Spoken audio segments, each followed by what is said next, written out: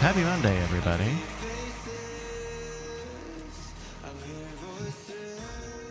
Getting prepped here for a Weird Things podcast. Thank you to Justin for the raid. If you're new, stick around. This is a good show.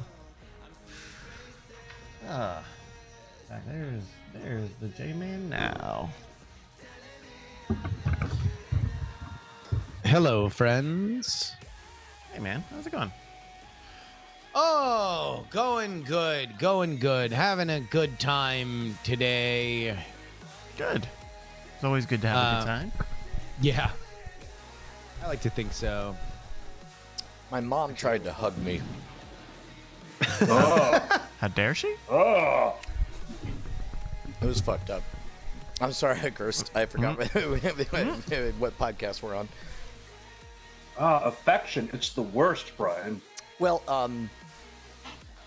affection, and I back away saying, Mom, you don't understand. HQ is like Grand Central Station right now. We have so many people coming and going.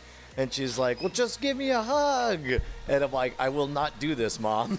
I cannot in good conscience do this. And Man, that was a where moment. was COVID-19 during my teenage years? I could have used that excuse. Yeah, that's the thing. It's like, I know particularly for older people, you know, it's like I mean, I talk to my parents on a regular basis. I'm sure you do and all that. You know, a lot of times, so for people like that, isolation is just, you know. Well, they've been good, and they're good when they go out. But I don't know. She just, maybe the novelty is fading off, but it's like she's 70, and it's like the odds of surviving COVID at 70, you have better odds of surviving climbing Mount Everest.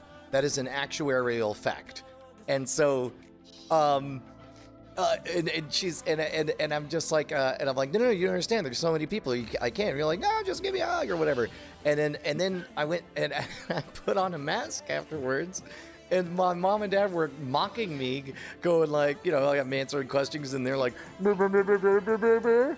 And I'm just like, and they're like, look, we all got to go sometime. And I said, Mom, Dad, that's the point. I know 100% for a fact that you both are going to die.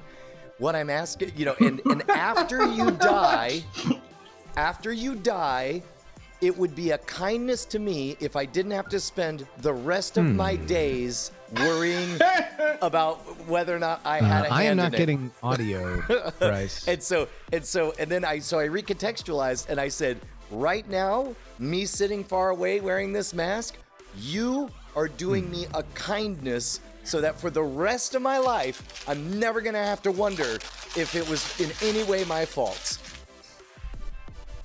I hear you. I still, Brian, denying your mom a hug. Oh, what kind of monster is that?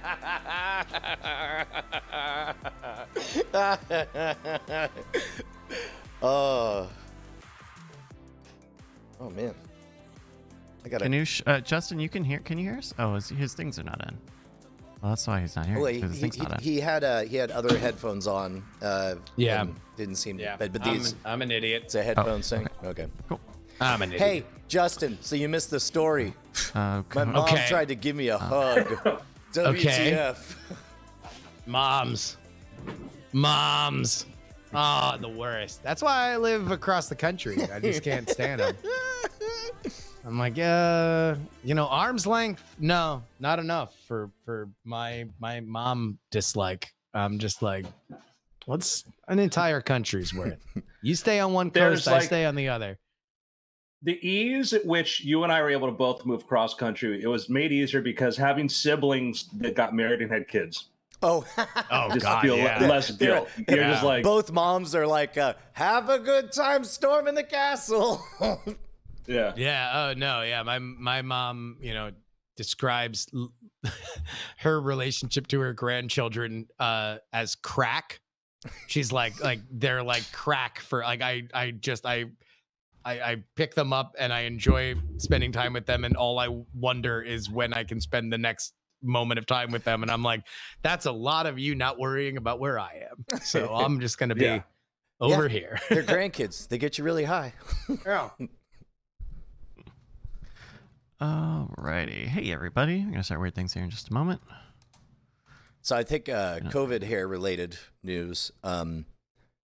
Every other day. That's at this length. That's how often you need to shampoo. Is because like yesterday everything's real dry, real, hair sprayed in. Wake up today, I look in the mirror, Gaius freaking Baltar. I swear to God, just perfect volume, just swoop. It's gonna change when it gets too long, but every other day is the way to go to wash hair. I put on hats when I podcast. Other than that, there's no hat, and I'm Sideshow Bob. Look at this. Come on. Hey, Nice. It's nice. Hey, come on. It's nice. I got these curls. I just can't control. I'm like literally the bozo of the cloud here. I never ever in a million years thought I would dig having the feathered curls because it was cliche and trite. Like whatever's in third grade, you grow to you hate by middle school, and then you continue to hate it for decades to come, and then it feels novel, and that's what I'm experiencing with the little ducktails at the end. I mean, we're like if we were in a van and time traveled to the 1970s, we would blend. Yeah. You and I mean, problematic orange carb aside, you and I could step right into a couple of roles popular in the early 80s. Right. And then George Lucas over here. Yeah. All right. I think. Did you hear those rumors about him taking over and making 3 more movies? What? Wait, Do is a that sequel to Empire Strikes Back? Yeah, no, that's the latest rumors. I mean, with the demonization of Kathleen Kennedy and the oustering of her. Is this, if it comes from Cosmic Book News? No, which it's one particular guy who's had. He's been the Nate Silver of Lucasfilm Disney leaks, and he said that there's talks about George Lucas either at the very least taking over all of Lucasfilm, or possibly making 3 new movies. Yeah, one of the sources, the Cosmic News, has been putting this out for a couple of years. They've had a hate for Kathleen Kennedy, and they keep sort of saying the same thing. I don't. What about George Lucas at this point in his life makes you think he's anxious to go back and make more movies? I mean, yeah. Also, especially the movies that Star Wars movies have to be now, like they are. Yeah. You know, he's not going to have final say on them. He's going to have to go out and do a big press tour that he doesn't want to do. Like yeah. Sign up for another lifetime of everyone saying I ruined my own franchise. That sounds great. Yeah. I mean, I will say that him doing a thing on Disney Plus, I think would make sense if they wanted him to do whatever Star Wars stories, and that would seem like he can put those out, just drop them on a midnight and people would be excited about them and he wouldn't have to do a ton of press for it. Yeah. Somebody said they are going to do more Willow, by the way. I think I put my money. I mean, I think bringing him into the process more would probably be a good idea, because if one of the criticisms I would say that you could really hold up about the last three movies, with the biggest criticism, other than individual directorial choices, is the lack of narrative direction. It was three different, it felt like three different people, although two directors. It was like when Michael Scott works with the improv troupe. It was like somebody starts to build a story, and somebody jumps in, and you're like, "This is the FBI." but then like Abrams even goes and changes his own sort of. The setup was like, it's like it was kind of like, they changed. I'm like, I don't know, you did a very Abrams thing and put a lot of things in there nobody's able to land, and then not even you. They've got right now between Favreau, what he did with Mandalorian, and that, the Rogues Gallery he put together of different directors and talent coming in there. And you look at Favreau's batting record now with Disney, between what he did watching. Yeah.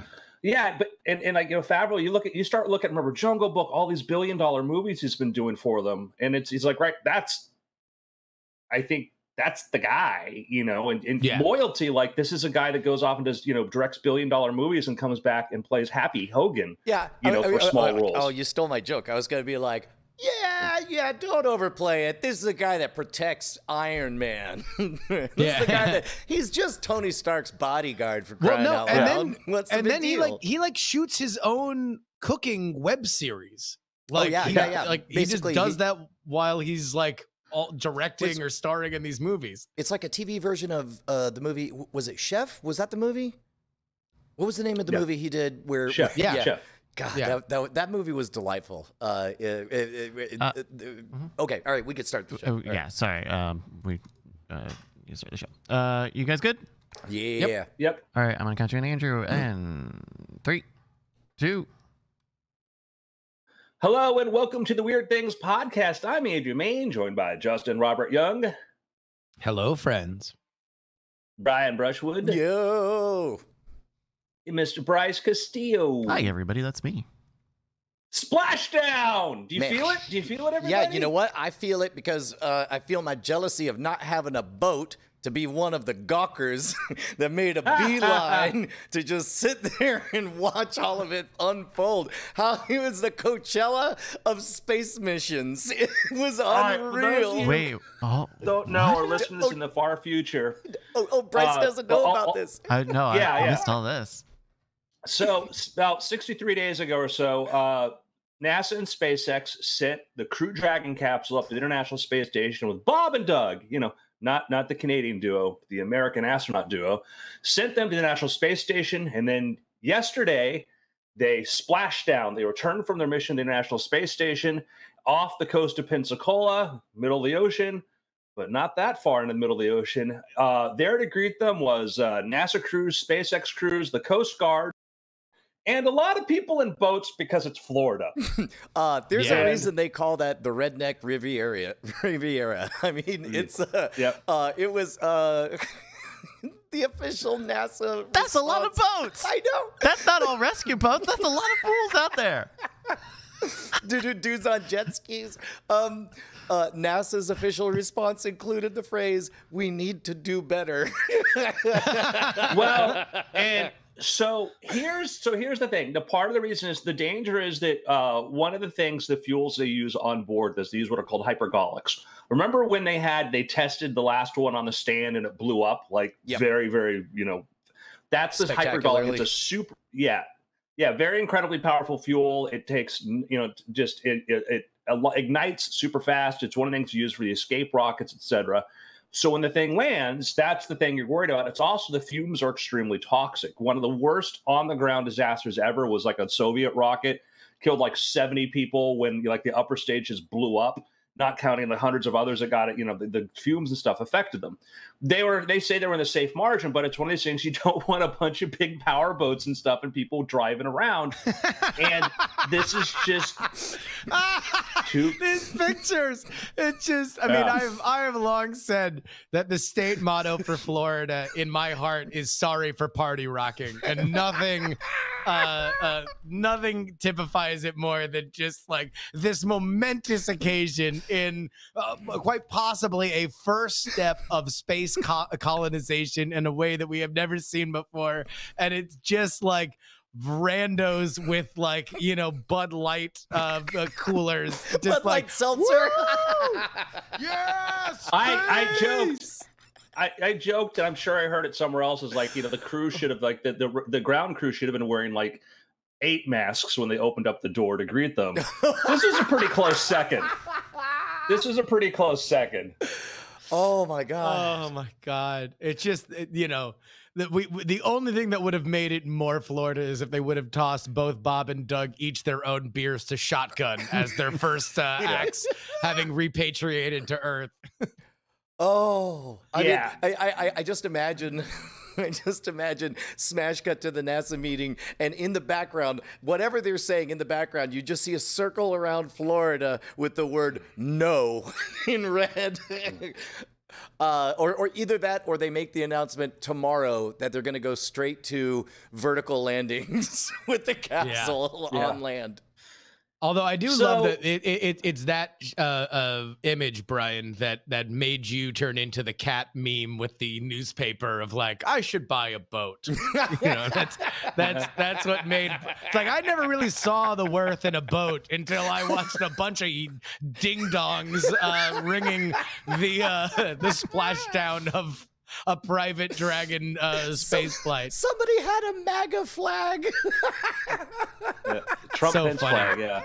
Yeah, that's hilarious. All right, sorry, I cut you off, Andrew. Oh, yeah. Well, so if you watch the press conference yesterday, you could see Jim Bridenstine being very kind of the diplomatic. We need to do better. We need to do better. There's another agency, that's in, there's a department that is in charge of that out there, and that would be the Coast Guard. And so I don't know. I don't think anybody expected quite this sort of reaction, but it's sort of like, I don't know. I don't want to point any fingers and stuff, but the job of stopping people, and there's also it's international waters, so that it's a quasi kind of, hey, I can do whatever I want, but there is leeway to say, hey, this is a danger zone. There's this, whatever, and Coast Guard can board anybody with an American flag on there, whatever. So we're probably going to see a lot more Coast Guard ships out there next time. Well, if it's international waters, then that becomes problematic because you could militarize it and actually send out the Navy, but then you turn it into. It has the stink of a military operation on it, which I'm sure NASA, all things considered, would like to avoid. I think this is a Coast Guard thing. It's like you're just making sure that you ID the boats that are out there, and they know that they need to stay in a certain area, and then you can really punish people. Like ultimately, like those guys aren't in cigarette boats that are going to take off to Cuba or whatever, right? Yeah. Like they're just like weekend warriors that you can really put a hurting on and them. again. Again, like we said, out there, international waters, it's not as clear as you can't go here. But if they got an American flag, the Coast Guard can. So there is that kind of like, you can't really say you got to get out of here, but they can also say, hey, leave or you'll be boarded. We'll get into that. But this is a problem that we haven't done a splashdown in 40 some years. It is just it's holy cow! I didn't think about that because we had the space shuttle, which landed on land, and then we were using the Soyuz, which just kind of soft, hard crash landed on land. Wow. I mean, we do splashdowns with. I mean, we've done with uncrewed. We've done like the Dragons have done that, and then we've had the first stages have done that. But yeah, as far as a crew, like and so that's very interesting. Well, and keep in mind, of course, we've talked about this before, but it may feel like a step into the past to go back to splashdown technology. It's a proven way to safely land a capsule, and until we have as high of confidence of being able to launch into space through the SpaceX program, then we could start trying to land it, Buck Rogers style. But it'll be a while. We're going to be in splashdown for a bit of testing. But by the way, I just did some quick Googling on trends in boat ownership over the past several decades. And we are indeed at a, pardon the pun, high water mark for boats, including the #1 state for recreational boating activity, measuring $23.3 billion of economic activity in 2018, the state of Florida. Man, that's pre-COVID, man. I mean, if in a world where sometimes you just want like my neighbors across the street just bought a boat, and I'm certain because there's just you get the cabin fever, and it's like, wouldn't it be great to just go and be and make sure that your social bubble is indeed the only bubble that ocean. You are. And for people who aren't familiar with like Florida, like I lived in the town of Plantation, which Justin and I both went to school there. We were 4 miles inland, 4 or 5 miles inland, I would say.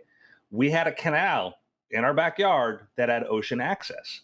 So we would, from our backyard, we could hop on a boat, and there were thousands of canals like that in Florida. So it's not just like, and so you didn't have to go drive your boat, to a jetty. You just went into your backyard, got in your boat, drove down the canals for a few miles and stuff, and you're out in the ocean. And that's Florida. It's kind of makes it awesome and scary.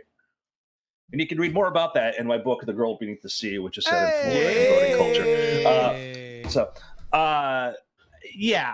I think that, it is what it says. I think it was hard for them to imagine that this many people would sort of show up, or people would be that stupid and get close. But hey, people. I mean, okay, looks over left shoulder, looks over right shoulder. You tell me the three of us happen to be on a boat, and then we get the news, we get the coordinates. You telling me we're not going to take a little 10-mile journey, take a little Pixie-Loo? I mean, I would stay outside the zone where the Coast Guard had said, please stay out of. Yes. I think 100%. We are going as close as we feel like we want to get eyes on it. And I don't know if we would venture much further beyond that. But as long as we could see something falling out of the sky, I don't know, we would guys. Be happy. The GPS is working, but I don't have internet. So I'm trying to look up what the safe distance is that they want us to stay. I mean, let's just, kind of stay what feels right far away. So lost in all this, though, is the fact that, hey, holy crap, a private company was able to take astronauts to the National Space Station and return them back to Earth safely. And wasn't really a competition, but certainly was there was a bit of a race between SpaceX and Boeing. Boeing has the Starliner program. And when this was first announced, it got a lot of attention because Boeing was able to get the contract for $4.2 billion. SpaceX got it for $2.6 billion, which one of those numbers is a lot bigger than the other one. Boeing was made, almost nearly $2 billion more to go to build the Starliner. The Boeing is like the tiny space shuttle one, right? That's the Sierra Nevada. Okay. The Boeing is a Starliner. It's another large capsule looking thing. Got it. Okay. And that was the one that had. They had a couple problems initially. Both Boeing and SpaceX were going through a lot of parachute development issues, trying to make them work. Boeing did one of the tests where one of the parachutes didn't deploy, or the parachutes weren't attached. Like, oh, that's just a minor problem. Like, kind of a big problem. they were trying to do their last test mission was unmanned. It was supposed to go up and intercept do an intercept course with the International Space Station, but there was a software malfunction, so they avoided doing that, and they were able to re-enter it and bring it back. And they found out there was another software problem that could have been catastrophic had there been crew on board. And Boeing was like, "Yeah, we can put a patch for that." And NASA's like, and they've publicly said, NASA said, we spent a lot of attention on SpaceX because their pathway is unconventional to us. It's different than what we're doing. And you have to read through the lines. Like, we probably should have spent some more time working with Boeing. Oh, that's interesting. So it may be that Boeing was the less fun child to play with and got less correction. More like, well, it's Boeing. They're fine. Boeing is fine. Boeing is fine. It was that kind of mentality. SpaceX, and again, you listen to the relationship between NASA talks about SpaceX, and it is extremely complementary. NASA has an incredible amount of experience and knowledge, et cetera, from being just pioneers in this, as far as building different kinds of craft, et cetera, and what to do. A young company like SpaceX, which is willing to say, hey, we're going to innovate fast, move quickly. You work with organizations like NASA. It is great. I think it's a great sort of thing where you have people say, hey, we'll build a thing, we'll make it work. If it doesn't, we're going to talk to you and you're going to help us understand why. Boeing is sort of like, well, we know what we're doing, but also like we hear Boeing, but it's like, it's a label. It's a label now. And does it mean, it doesn't necessarily mean, that it's the height of the kind of innovation that has made Boeing the company that it is. It also is like these defense contractors that are literally the military industrial complex. You hire them because you don't want to deal with them a lot, right? Like you just say, give us the thing. Like that's the point of a Boeing. That's the point of a Northrop Grumman. That's the point of a Lockheed Martin. Right. And if you have a conversation, the conversation is always, how's it going? Answer, great. Do you need more money? And they say either not yet or yes, a lot. And that's the conversation. And then you have space. And then you get a thing. Yeah. Yeah. And you have a reliable partner that delivers you these things. And it's like, we're just at a point now where, look, all these companies, Lockheed, Northrop Grumman, and Boeing, and some of the other ones, like they don't move all that fast, and they often subcontract with each other because they understand that there is a certain speed to this. And SpaceX is a company that's moving lightning fast compared to where some of these, at least where the pace of space contracting was before. And I think it's fair to say that there are alternate timelines. There are alternate companies that are taking unconventional approaches that are folding and troubled and having to be sold and resold. What was Paul Allen's company again that just got bought? Like Straddle Launch, but got acquired. SpaceX appears to have picked the right strategy and is moving in the right direction, and thankfully is doing very, very well, and we're all better off for it. But for every SpaceX, there's a Virgin Galactic that's having difficulties, or a Blue Origin that isn't moving as fast as it would like, or a Straddle Launch that is troubled. Yeah, I think that I would say that part of what's helped SpaceX is that one is the integration of outside methods. Like somebody's pointed out, there are a lot of great people, and SpaceX came from other people. They brought Lou Gerstenmaier from NASA, now works for SpaceX, and they bring in some industry people, great. But then they take, you have Elon Musk, who also runs Tesla, and so he's understood, mass manufacturing, and so you get that where you get some of these divisions with these aerospace corporations, they're like, we know how to build one, but like as Justin, we're going to contract this out to some company, across the country, and it'll take 8 months to get it. SpaceX tries to do a lot, as much as they can in-house, which like Tesla did, and Tesla got criticized for it, but they're like, we want to control our supply chain. Some things you can't do that for, but a SpaceX rocket SpaceX makes the engine, SpaceX makes so much of the stuff. Like when we went to the factory, we saw all the things we're able to do in-house, and also the fact that we saw the guys with the wrenches working on the rocket engines, and then there's the tower with the offices and the engineers who designed them. And so if the guy on here is like, oh, can I use, these bolts? Is it okay if we use this different length bolt?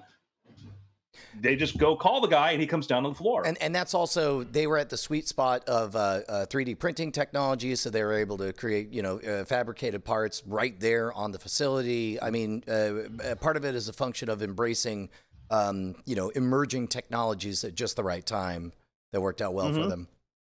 Yeah, and it's I just saying that flat sort of structure. I mean, just because you think about, like, if you go to Cape Canaveral, and you go walk through the different sort of, like, oh, this company does their assembly here. They do this here. They ship this from Georgia over here. And then Alabama makes this part. And then this comes from here. And then you realize, like, just moving the stuff back and forth. And the fact that the guy building this and the guy with the blueprints who designed it are in different time zones. And, how that affects stuff to get made. Yeah. Well, here's something that can affect this podcast, and that is patreon.com/weirdthings. That is where you, the fine folks of the internet, are making sure that we show up here each and every Monday to talk about the fantastic, talk about the realistic, and talk about the borderlands between the two. Here on the Weird Things podcast, get on the train, and you get the custom RSS feed. Gets you things just a touch faster than they would otherwise. It is patreon.com/weirdthings, and we thank you for your patronage. Gentlemen, it's that time of year. Can you feel it in the air? Can you feel what it is? Face meltingly hot in Texas. Is that what you're asking? The beginning of 100 days of 100 degrees plus in Austin? Is that the time of year? I was talking more about Mars. Let's talk about Mars, not being so Texas-centric, Brian. I mean, there are days that I think that it's hot enough that I'm just like, God, just 3 seconds on Mars. Just flash me there and then flash me back. I think I'll be good. So we've noticed that there's a pattern of Martian. Mars has seasons too.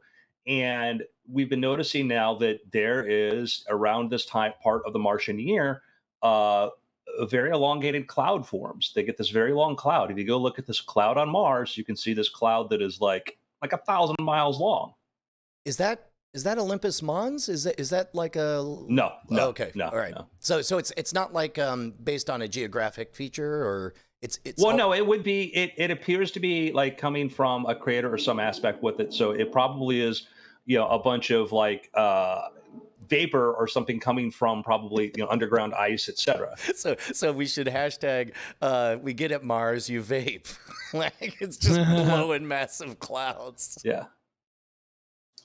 But it's, one of these very interesting features of it, because we think of Mars being a very static planet. We think of Mars as just sort of like, it's just this dead planet.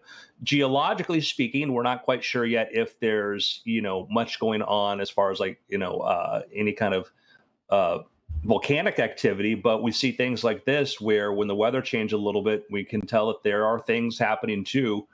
Ice stuff, et cetera, underground, or CO2, there's dry ice there, et cetera, like the polar caps, et cetera. That's the thing too, is watching those shrink and expand. We might have talked about this before, but before he passed, Carl Sagan proposed that one of the Mars probes, they should spend the extra, mass and weight, very, very precious and expensive, to put a microphone on there so that we could just listen to the wind blowing on Mars. We could actually hear what it, because, he was obviously very big into the poetry and, making space accessible and real to quote unquote normal humans. But I always thought that was a haunting and wonderful idea, and I hope somebody does it. Yeah, I'd be curious to see what's on the payload package what just launched, by the way. We were worried about again, another big space week, Mars Perseverance, the Mars 2020 mission, with the Mars 2020 rover, et cetera, that launched. We were worried about that making the window, and it took off, and that's heading to Mars. And that's got a lot of that's going to have the Perseverance rover. It's going to have the Ingenuity helicopter, which we're all going, helicopters on Mars? That's crazy. We already have SUVs on Mars. Why not? It's like, let's put a Navy on Mars while we're at it. Well, that's we've talked about that before. Like the Perseverance weighs 1,000 kilograms. Okay, this is a big beast. And I'm looking through, and it's got a ton of different probes on there. So I'm looking through to see, I wonder if the microphone might be interesting. I know they're going to have a lot of cool sound stuff. Well, and I think nowadays also the sensitivity of the instruments are probably enough that they could manufacture what the sounds of Mars sound like, you know. But you know, this is what, 30, 40 years ago. He's saying, put a microphone on there so we can hear. and it's like, yeah, I don't know that that's in the budget. He's like, wait, guys, no, but just imagine everyone's all like, listen to Mars. You know, there's a precedent for that. I'm trying to find the item on that. There was one of the people who directed was working on Hubble, Bob Williams, and he said, hey, let's aim Hubble at a dark part of the sky where there's nothing there. Oh, and people are like, that's sort of like, that's the deep field image, right? Well, just jump to the story. It's fine, bro. I'm sorry. I got excited because I know I'm like, yeah, I know this one. I'm very excited. All right. They're like, it's a dumb idea. Why'd you do that? There's nothing. It's dark. Why would you aim the telescope at a dark spot in the sky? And they were right, and they never did it. Move on to the next story. Brian, tell them what happened. Tell them what happened. Of course they did it. They're like, we'll do your dumb idea. We'll point at a black, dumb, nothing there part of the sky. And instead what they get is one of the most spectacular images that Hubble ever produced. The Hubble Deep Field image, where a totally perceived as black, dark part of the sky is filled with a seemingly uncountable number of not stars, but freaking galaxies of stars. Just reinforcing just how incredible and incomprehensible the universe is. Yeah. I don't know if this one led to the deep field, but this was another example, though, of just how incredible what it is. You leave the electronic shutter open for 100 hours, and it's just it's like, you think like Leland Hook, this drop of water. I'm going to test my microscope out on this because clearly it'll be pure. What are these things floating around in there? Oh, dude, that was my favorite part of life science. Was he called them wee beasties? Is that what he called them? Probably, yeah. Yeah. And he was look at all the other things he looked at under the microscope too. Oh yeah, jeez.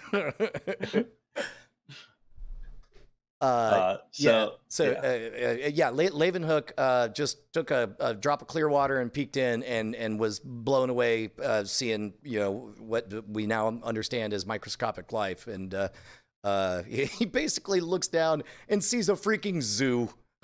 Yeah. I love that. Yeah, kind of terrifying. You just look at your glass of probably brown water back then and like, oh god, start not drinking anything. And still took a long time for germ theory to come into play. And still today, I want a hug. The family just 2 nights ago finished The Good Place, and one of the last episodes, they meet a character who died a very long time ago and was good. And you're like, why are you in The Good Place? And he says, he's like, I helped the poor. He's like, what did you die of? I got a cut. In my time, you got a cut and you died. If you drank water that wasn't warm enough, you died. Man, I would have loved to have a vaccine, and you guys seem to hate them. I want to do one more story here. Something we talked about a while ago. We remember the demo that Adobe did of the ability to copy voices and to have to edit voices. And we've talked about some other technologies come a long ways where you can cut up and mix voices and stuff. Did we cover recently one of the latest developments with like that? Like now everybody's doing this. Like there's a bunch of startups doing different kind of technology on letting you clone your own voice and edit it. And there's an online demo somebody put up that shows you that like what one coder can do. If you go to vo.codes, this person took samples of people like David Attenborough, Gilbert Gottfried, Sam Altman, Craig Ferguson, his high quality ones, and he's got a bunch of other ones. And so you just enter in, and the more text you enter, the better. If you go in there and go to a high quality one first, and then give them something big, give them something interesting to say. And just to show you, there's a lot of, the ways to do this, there's like models like Tacotron, which, I didn't name, I think was Google developed that. These other sorts of models that allow you to be able to create, the synthesized voices, and people are continuously finding ways to improve them, make them better. And so now, we're in a very interesting point where, independent developers. Haunted. Okay, so we've got David Attenborough here. If you guys want to hear him speak, here we go. It's calculating. Yeah, so it's going to go there. Can take you the believe text, this it'll freaking create... frog is amazing? I'm David, and I'm David Attenborough. Can we find out what Gilbert Gottfried thinks of the Weird Things podcast? Oh, absolutely. In the meantime, what this made me think of the moment I was unfamiliar with the story, but the moment you said it, the moment something is possible, all of a sudden everybody can do it. And somehow, even though they, Adobe never, as far as I know, they're reserving that technology for high-end projects and super expensive behind-the-scenes stuff. You got to work with them. But by publicly releasing that demo, the world now knows that it's possible. So of course, a billion people are gonna. In this case, it was more, there had already been published research on how to do this. And like I said, there's a model out there called Tacotron and versions of it that you can find on GitHub. And it's people going and saying, researchers published something 2 years ago and people did it. And a year later, there's a better model. And so everybody goes and downloads this and plays with this and sort of does it. And Adobe was one of many people kind of working in this area. And they didn't publish their stuff, but this is based on stuff that's kind of Tacotron 1 or 3 or versions. I don't know if it's based on Taco, but I'm saying there's all these weird thing about AI and ML stuff is like OpenAI has GPT-2, which got published, and you could now play with that version. If you had the instances and were able to run it, you could be able to do that. And then if you wanted to change it and tweak it, and then you could, change things or whatever. So that's part of the big thing there. It's more like just go to GitHub, download it, now make your own version. So yeah, we did just get an iTunes review here from Gilbert Gottfried. Oh, sweet. We're requesting it and calculating it and doodling it. He's Skyping in right now. I freaking love the Weird Things podcast. It gets me my weekly dose of space, X-Spiders, and yes, Snake's space elevator. I'm Gilbert Gottfried. That's the highest quality one. And, so the highest quality one uses the Justin Robert Young trick of it always ending an impression by announcing who you are. That's science over here is tagging that on the end. They should be able to say their own name, I would think. They should, yeah. This is pretty cool. Still, I feel like it definitely has some ways to go with some of the speech, but that's cool, man. And there's a lot of voices. I wonder if this is similar to, there was a YouTube channel that I think we talked about on the show a little while ago that has the presidents reading raps and stuff like that. Cause I see that they've got various presidents in here too. Well, didn't they wind up banning the channel? Wasn't that the news story? Was that there was a video got taken down, but I don't know that the channel was removed.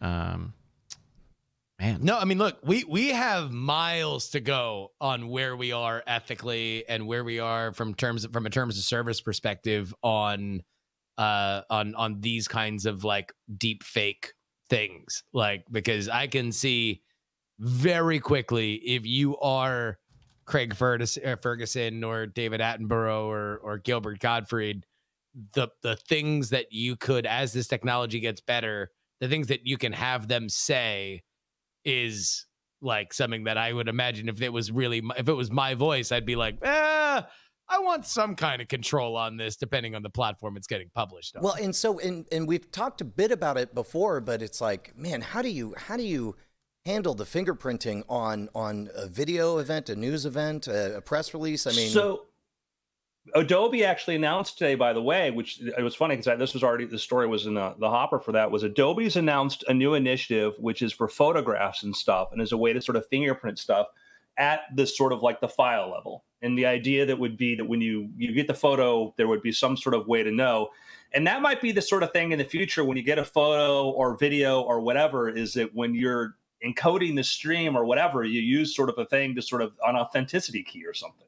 Yeah, and I guess we have a little bit of that. I guess not exactly fingerprinting, but you know, every time you take a photo, it geotags it and it says what kind of camera was used and all this stuff. The metadata, but of course that could be faked or whatever.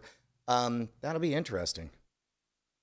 I think, yeah, we've talked about this before about it's, you know, the argument like, well, we had Photoshop and it's that, you know, we were fine. It's like, yeah, but Photoshop didn't have like a million bots trying to create photos of your mother to confuse you or deceive you, or artificial videos, you know, people like, you know, getting a random Skype call and I pick it up like, oh, Justin, how you doing? Oh, speaking of fine. I need your bank account. We just got a new iTunes review for the Weird Things podcast, so I just want to make sure we all get a chance to hear it and listen to it. I'm Betty White, and I love listening to the Weird Things boys, Andrew, Justin, and Brian, every week on the Things podcast. 5 stars, and I'm Betty White. A little sandwich. You announce it up front and at the end. That's good. And so she's got an accent on that one a little bit.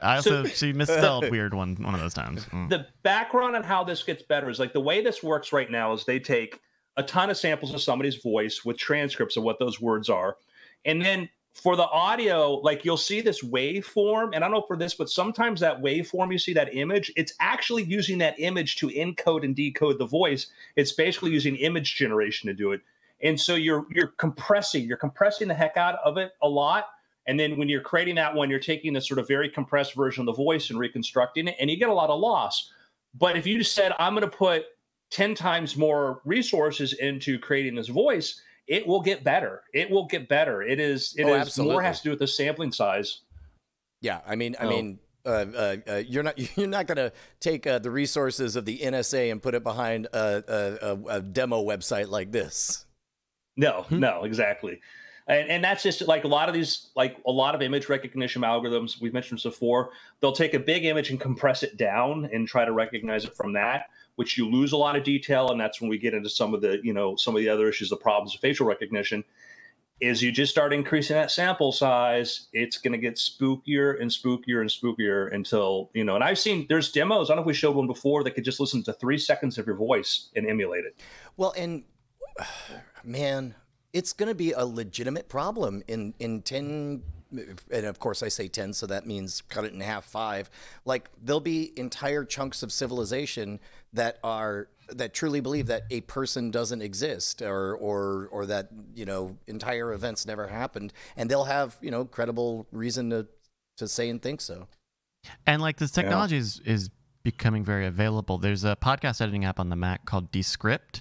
Yes. And they have a similar feature where you can just type into it and it will generate audio based on the audio that you fed it to, like cover up parts of your script. Doesn't that also give you the ability to 10 years ago, if you wanted to, let's say there's a misstep or a curse or whatever, it's hard to know where they are. If you didn't mark it, you're hosed. But is this the same software that transcripts it so that you can say, there are a lot of those out where's there the now. Part where so and so cursed? Yeah, Descript is one of many softwares out there where you feed it audio and it creates a transcript. And based on how you do it, it can do it on speakers and stuff. Speaking of speakers, we did just get another iTunes review, and I do want to make sure. Oh, thank goodness! Wow, good. I just want to make sure that we read and support the community. Yeah, by saying yeah. And listen up, must be Simonson. I love this podcast, the Weird Things podcast. I can't get enough of spiders and goblins. Simmons. Oh, it really does. No, it doesn't like JK. If it doesn't know how to say it, it just won't say it at all. So Chuck Luckers and G Dang It didn't quite make it in. Thank you, JK Simmons. 5 stars. Not my tempo. That's right. Yeah, we all remember the days when we could tell the difference. Enjoy it now, No, gentlemen, picks. I watched a movie this morning with the whole family, and I loved it. It's Battlestar Galactica, set in World War II. The joke I'm making, of course, is that Battlestar Galactica is apparently based on the structure of a destroyer and protecting a fleet. I'm talking about the movie Greyhound. That's a Apple Plus original, which if you listen to interviews, according to Bryce, To Bryce. I don't know who said it, but somebody said if you listen to Tom Hanks, maybe it was Justin that said it. It sounds like Tom Hanks really wanted this to make it to the movie theaters. And That was we reported that in Cord Killers. It was a story on Cord Killers. Yeah. But you could see why, man. This belongs in a movie theater. It's great. It uses, if you've ever seen Battlestar Galactica and loved it, you will instantly recognize that everything about Battlestar Galactica, the structure, the function of the ship, the job of protecting the fleet, the command hierarchy, everything from the captain of the XO on down to marking bearings, to making contact, all of that is there. It's like, it is electric, and I absolutely loved it. And it's a really, I watched it as well because we've got it on Spoiler in Time this week. It was great, and I think one of the things that it really has going for it is that it's only 90 minutes. It's like, I think if it were, you probably could find another 20 minutes of story, because like Tom Hanks's character kind of has one note, and it's, I gotta get back to my girl, which is fine for a 90-minute film, and it's a lot of like giving out orders and all that stuff, but also you get into the vernacular and all really quickly, so there's not a lot of over explanation of what these things that they're saying are, and also like big spectacle moments. That moment at the end where the ship does the thing. Yeah, no, my God. they're right. Well, and what was really fun for me is because the kids really enjoyed Master and Commander. I was able to get them to watch, and I agree. I don't think I could have gotten Penny to watch it if it wasn't only 90 minutes long. Also, I don't know that I could have taken much more than 90 minutes of the intensity of this movie because it is electric and clinching. But I'm sorry, I was looking something up. We're talking about the one where the ship is trying to outrun the bad guys and they're getting picked off one by one. That was like Battlestar Galactica. Yes. We already reviewed Last Jedi. Why are we talking about Last Jedi? No, but what was really torpedo? it actually took us boats. nearly 2.5 hours to watch because Really? Well, because the kids they were interested enough in the visualization of everything, and I kept having a pause to explain what a countermeasure was, what a depth charge was, the difference between radar and sonar, and why this is happening, and well, why can't he just interrupt this guy? And you know, it's like, well, this is the way radios work or whatever. Also, throughout the entire thing, man, oh man, it's like when you get through the first battle, you're like, man, if I lived through something like that, I would be Grandpa, never failing to shut up about it. You know, if I, and it's like, oh, you see all the guns going off, and it's like, oh, that's why Grandpa was deaf, you know? And it's like, oh, you lose somebody you love, and you're there for the funeral. No wonder Grandpa wouldn't shut up about old Charlie or whatever. It's like, it makes it so real in such a powerful way. I loved it. I loved it a lot. My grandfather was like the opposite, and he was a very quiet guy. You get him talking, whatever. And I didn't know until after he passed away. I read his biography. He wrote about his autobiography about when he served in the European theater. Then literally not making stuff up. He was like storming machine gun nests and grenading stuff. Holy and I'm like, cow. holy crap! I'm like, what? And he had kept pushing to be in the frontline duty because he had to wear glasses. But once he reached a certain rank, he could assign himself to that. I'm like, oh my God! And I'm like, I know why he doesn't talk about this. It's like Jesus. Like, holy crap! It was I was like just reading the sort of accounts and stuff. I'm like, oh yeah, the day that. But, his CO, the second in charge, then the guy below him all got killed, but he wasn't there because he had gotten a day pass because he wrote an essay and then came. I'm like, holy crap. Like, just the quiet guy smoking a cigar, walking my grandmother's Lhasa Apso, out at night in New Mexico. I'm like, I get it now. It's great and wastes no time. And it's really novel because they replaced the Cylons with Germans, which I would have thought to do. And interesting take. And it's a ragtag fleet of many different nations that are there's a Greek vessel and an English vessel and The 13th. They do that instead of the 13 colonies. 12 colonies. Did it get sued?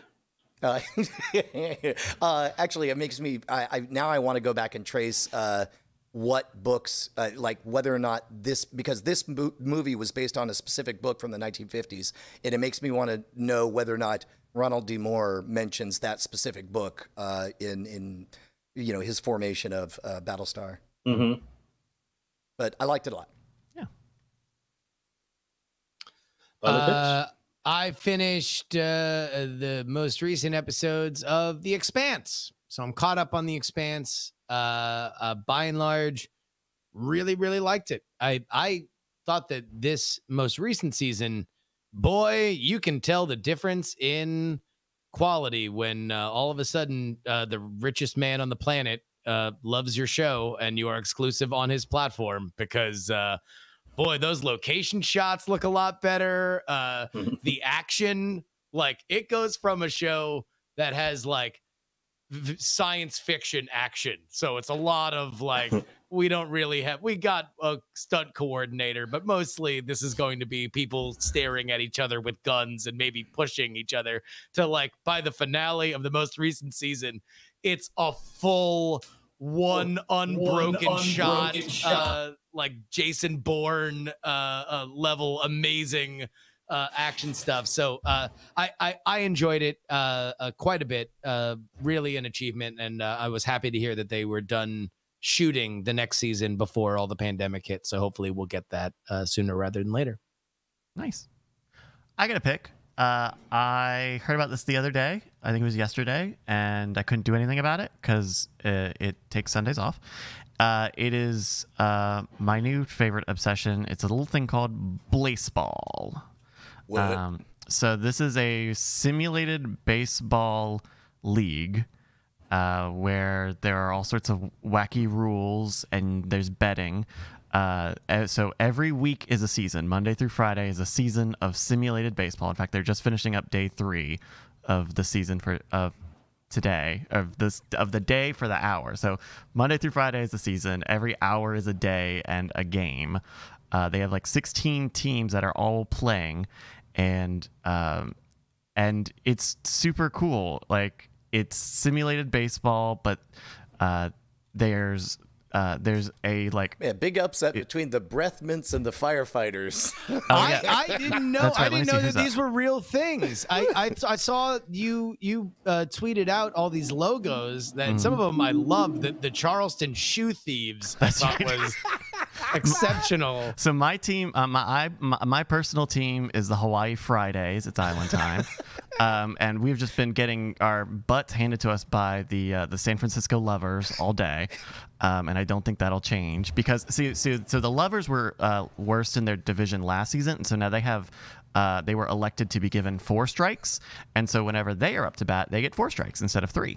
Oh my God, that would be an amazing adjustment to the game. It's an incredible sort of advantage. The Wild Wings versus the Spies. The Mexico Wild Wings versus the Houston Spies. That's right. The Dallas Stakes are on here. Yeah, the Dallas Stakes. And so yeah, you kind of got fun, wacky team names. But the other part of this, so you can look at the thing while it's happening and just play along and bet. But also the other part of it is they have a Discord server. And so they have like a live watch channel, and then each team has their own channels, and everyone you figure out what everyone's kind of attitude is. So like on the Fridays one, it's just like, hey man, whatever, we're just having fun out there. We're just playing the game for the fun of it. And then you like watch the live watch party channel where it's like super fast, and and because all the games happen at the same time, so you'll just see we are from Chicago like flood the chat. And then like a few minutes later you'll see go back to Chicago. This is amazing. It's really fun. It's free. It was really easy to sign up for. They have like Apple, like the Apple sign-in thing that you can do like other normal sign-in stuff too, but it was really easy to just be like boop, and then I have it. You just pick a favorite team, but you can bet, and they give you free coins. And yeah, at the end of every week they hold elections to give benefits to different players, to different teams and stuff. So yeah, I don't know. I think this is really cool, and I'm really digging it. Blaseball.com. That's awesome. Andrew? My pick is, if you want more World War II stuff, hey, you know what's better than World War II? World War III? Literally everything. It was a horrible event. Okay. Anything is better. Okay. Yeah, okay. But the next, the .0001 thing that's better, World War II in color. Have you ever watched this documentary series? I've seen little bits of footage here and there, and you're not talking about the World War Peter I. Jackson Yeah, not that one that was colorized, but no, this they is, shall not grow old. No, that's it. Yeah, this is actual footage that was shot in color in the very early days of color film, right? No, this was black and white footage that may have been originally color, then converted to black and white and done a really crappy conversion process to color. But as a documentary, it's really good. The color process is it looks like Bad Turner sort of version of this. But forgetting that, the amount of documentary footage they have is incredible. And so basically goes through, the post-World War I, what's the situation in Europe and America, the rise of Hitler, rise and fall and rise, etc. What's going on in the world? Just a really good global look at what was going on and in the Pacific Theater, Japan's invasion of Manchuria, all the things that go before. I cannot recommend it enough because it's one of these things where the further away we get from it, the more condensed the story gets and the more details get left out. And this is a 13-episode series that's got just a really, really good just sort of explanation of like what was going on the different fronts. When was Germany friends with Russia? When were they enemies? What happened there? What was the state of individual economies going on between places and stuff? Mm-hmm. There's a little bit of, I would say, their delineations between what made fascism and socialism, communism, I'd say is probably a little bit from a different school of thought than maybe I would subscribe to, but that's really not as important as, they presented these opposite ends of the extreme where they're more both on the authoritarian end, but that's sort of irrelevant when it comes to just the battles and what happened, in each place. Wow, that's cool. It's on Netflix. Yeah. I'm listening. I'm watching. I'm like, man, there's so much I forgot in high school. There's so many details I didn't realize. And then why was Guadalcanal important? We know it was a big battle. What was the big deal about Guadalcanal? There's the movie Midway. Why do we care about Midway? Why was that a big deal? And then you look at the context of this, you're like, oh, I get why this was a big deal, And the events of the movie Greyhound, you understand the context of where that came into play and why that was such a big deal. Yeah, they did they did a good job of sort of setting that up. Cool. So that's my pick. Nice. World War II. It also looks like they might have these on YouTube, just if someone doesn't have Netflix. World War II in HD color. What might be what you want to look for in that? That's cool. Yeah, looks like it's spelled British style too. Kalur. Yeah. But that's just a side note too. There have been people taking like really, really old film footage and then using some of the up-resing techniques and the newer colorization techniques and putting that on YouTube. And like if you type in like old footage of Beijing or other places like London, like 1960s, it's captivating because it's just kind of random sort of documentary sort of footage, just people hanging out and doing stuff. And London looks like straight out of the set of Austin Powers. It really looks like that. And then the best part of the London one is it looks so weird, and then you see somebody wearing a Dylan t-shirt. It just feels normal. Wait, was it on Weird Things that we talked about the train pulls into station up-resing? Yeah, with the colorization and all that. Oh, that was astonishing. But hey, go back to what Bryce just showed there. But look at that. That would be would that be Beijing, or is that what were we looking Beijing at there? China, around 1920. Okay, look at this. And it's like you've got the traditionally dressed people with the ponytails, the hats, caps, all the sort of stuff. The guy carrying like right out of a movie kind of thing. And you talk about a rapid development of an economy. If you go look at, let's say, Tokyo 1920, you're going to see people in bowler hats and business suits, etc. Wow. Which sort of sets up why was Japan able to go invade and take over such large parts of China, being in those smaller countries, was just a modernization. So it's insane. So just a fun thing to go look at if you want to check that out. So just look up like old footage, like really old, be surprised what you can find. Very cool. Gentlemen, it's been weird. Hey, look at that. Yeah. All right, we'll get turned around for after things here in just a moment. I just took a wash on that entire day's events of baseball, so that's cool. The hard-hitting news that matters. It's just it's the news at 6. Everyone underperformed. The Millennials lost. The Garages lost. The Moist Talkers. Oh, the Moist Talkers did win. I did get coins on the Moist Talkers. All right, everybody. After things here. Yeah, and if you need to take a break, now's a good time to go do that.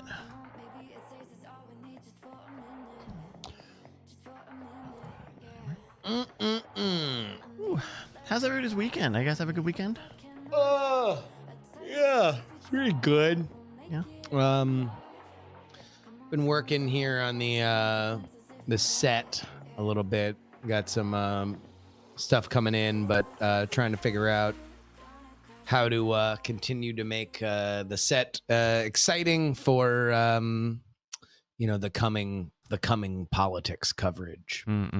Are you going to try to have a hybrid set where you sit and can stand, or are you going to move over to full stand? I'll always sit for these shows, so it's like this is basically the same shot. Like I'm not moving the camera to go from here to here. I see. But I'm just kind of cropped in. Yeah, with its standing, then I can have a little bit more going on. And there's also some other stuff, and I'm screwing around with like some of the visual, the in computer stuff, which is just to kind of continue to make things cool, so people want to watch on the internet. Yeah. You want to help me pick my bets for the next set of? Yeah. Who's surgeon? I have to sign back in. Oh my gosh. And also, who did this? Are these like known people? It is baseball. What is the name of the company? It's like an indie game company. I don't remember their name. The Game Band is who did it. Okay, so we've got let's see. So first off, okay, we got to play for the Fridays. Magic v Fridays. The Magic's 3-0. Fridays are 0-3. Bean's an all right pitcher. It's going to be Peanuts weather. So it's a close bet. What does Peanuts mean? No one is quite sure. We're not 100% sure, but I always bet maximize on Fridays. Okay, yeah. Crabs v Wild Wings. The Crabs are 0-3. Wild Wings are 2-1. No, bet the Crabs. Bet the Crabs. Okay. Yeah. We'll give them. You always 7. Yeah, you always want to go for. You always want to make sure that their slogan is "You can never get rid of us." You're betting on the snapback there. Soft shells, hard balls. Tigers Pies. Tigers are 3-0. Pies are only 1-2. And bet the Pies. Bet the Go Pies. Underdogs. Go Okay. underdog. Yeah. Well, I'm only gonna give them a 5 though. That's only a 5. That's 5. 5 bet. Let's see. The Garages v the Sunbeams. Garages are a heavy favorite. It's a solar eclipse, though. And it is a solar eclipse, but the Sunbeams won during a solar eclipse. There's a solar eclipse as part of the weather. So I am gonna give it to the Sunbeams. The Moist Talkers v the Spies. Oh god, the Spies are a heavy favorite. Take the Spies there. That looks like yeah. In fact, they're gonna get my big bet. All right. The rest. Actually, Tacos paid out on like a 15 inning overtime game an hour ago. So Put one on the shoe thieves for me. I just love that name, Absolutely. the shoe thieves. Well, and like breath mints, like what do you get out of here? Breath mints. What is the shoe thieves slogan? Oh, the shoe thief slogan is "Your kicks are my kicks." Yeah, they are. Actually, that's quite literally what shoe thieves do, isn't it? Yeah. All right, thank you, everybody.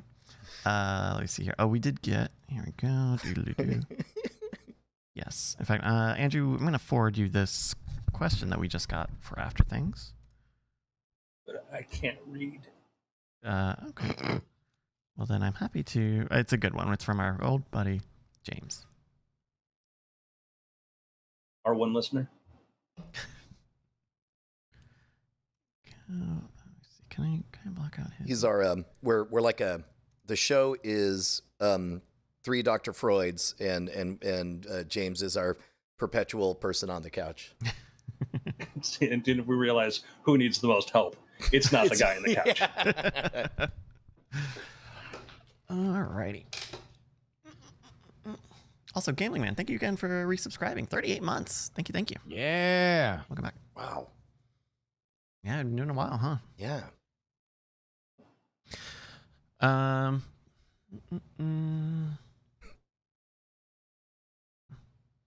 I think this is a good question and applicable, I think, to most social media platforms. So I think that'll be an easy slam dunk, frankly, or a home run. Yeah, as it might be. You ready to roll? I think I'm good. Andrew, how are you? Sure. Oh, great. This actually segues into what I want to talk about. Perfect. Oh, cool. Cool. All right. Then I'm going to catch you in for After Things in 3, 2. Hello and welcome to After Things. I am Andrew Main, joined by Brian Brushwood. Hello. Mr. Bryce Castillo. Hi, everybody. That's me. And Justin Robert Young. Hey. So let's talk about TikTok. TikTok. Wait, can we call the segment TikTok Tech Talk? Yeah. Okay. But Yes, only we if you can. enunciate it like that every time. Yes. So if my grandmother is miraculously alive and listening in, TikTok is a platform that became very popular the last, almost a little over a year ago. It just sort of kind of went supernova. It was a very interesting sort of origin story of a very well-financed company saying, let's build a social network, let's acquire Musical.ly. And they bought an existing platform and then basically rebranded it and spent millions, maybe hundreds of millions of dollars of promoting it. And boom, TikTok be everywhere. TikTok, the new hotness. Snap, what's that? Snapchat? Who heard of this? What? I don't know. TikTok. Now you're talking. And now you're talking. Obviously, TikTok, so they should use that. Yeah. You're Look who's T-O-K, TikToking now. Yeah, I couldn't pass the Communist Party purity check, Wow. so they would never hire me. Yeah. So TikTok is now in the news because the issue is that there was a lot of stuff coming up where TikTok was doing things like looking at clipboards on phones and stuff, which other companies have done that too. Mm-hmm. But the fact that, like many Chinese companies, the actual ownership and controls kind of murky, and the fact that when you have a power like China, which bans, you can't have Facebook in China, you can't use YouTube in China, you can't use a number of things that we do because China's like, nah, we don't, for whatever reasons, those things are banned there. The questions then come up now like, hey, should we be letting a company like TikTok, which is owned by the Chinese, have an app that can tell your location and all this other data that may be used in places where we don't want exposed to foreign powers, so to speak? That's that issue. Yeah. So now this talk of like, yeah. So now we move. Now for the politics angle, we toss to Justin Robert Young. Obviously, post-COVID, there has been a hard move against China in terms of popularity, and that is rare in our modern era, kind of across both sides of the aisle. Democrats or Republicans particularly have fond feelings for China post coronavirus, and there's a lot of stuff that is kind of getting more attention now than it probably has in the past. But with China hawks in ascendancy, you're seeing a lot of kind of wish list stuff that now is at the forefront. And one of those things is TikTok, considering that the government is very much broadly in a mood to discuss what data is coming in and how it's being regulated with American companies. The idea of a supernova in popularity in TikTok continuing to explode and passing all that data over to the Chinese is something that, became a national security thing. And who knows whether or not there's anything else below the surface that we haven't heard. But in parallel, over the last week, there was questions of whether or not the federal government would step in and ban the app based on national security issues, or whether or not TikTok could sell to an American company, and chiefly whether or not that sale would involve any kind of data being accessible or ownership by the ByteDance Corporation, which is based in China.